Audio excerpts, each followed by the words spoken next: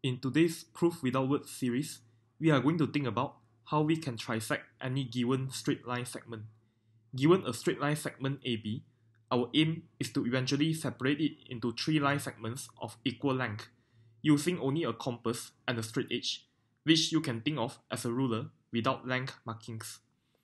Before we investigate the problem of trisection, let's talk about the centroid of a triangle. Given any triangle, we can draw a line connecting the vertex to the midpoint of the opposite side of a triangle. This line is known as the median of the triangle. And if we repeat this another 2 times, we will see that the three medians intersect at a single point, which is known as the centroid of a triangle. What is so special about the centroid is that it separates each of the medians in a ratio of lengths of 2 to 1, as labeled in the diagram. We can use this to help us with our trisection later. Now, let's look at the diagrams we are provided and attempt to reason our way through it. In the first diagram, line segment AB is given, which we will attempt to trisect. First, we draw circles centered at point A and point B, with radius being the length of segment AB. Next, we can look at the second diagram and draw in the diameter of one of the circles, labeled as CD in the second diagram. Note that each of the three segments colored in red, purple and green has the same length, all being radius of the first circle. With this line drawn, we can look at the third diagram where we draw in another 2 lines colored red and purple.